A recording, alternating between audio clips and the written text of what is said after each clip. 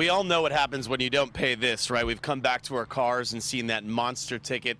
It's a kick in the gut, really. Well, tonight I can tell you that a new settlement with the County of Los Angeles may change things for a lot of folks here in LA. That feeling you get when you see this, a traffic violation or a speeding ticket. The fines are so high, some folks can't pay. But this settlement today between the ACLU and LA County may change things. According to this settlement, folks can now claim financial hardship if they do not have the money to pay their tickets. I have been there before, like when it was like $200 because it piled up, and I'm like barely surviving, moved to LA. Not surprisingly, news of the arrangement is getting good reviews across town.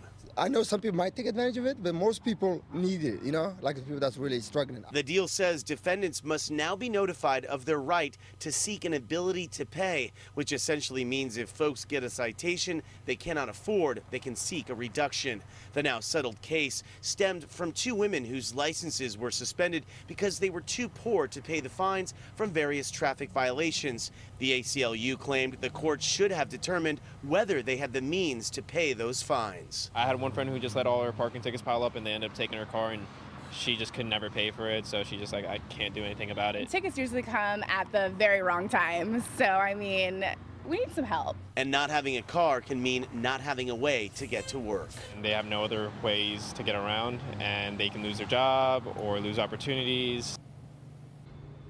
This settlement comes about a year after the governor signed into law a ban on taking away people's licenses for their traffic fines.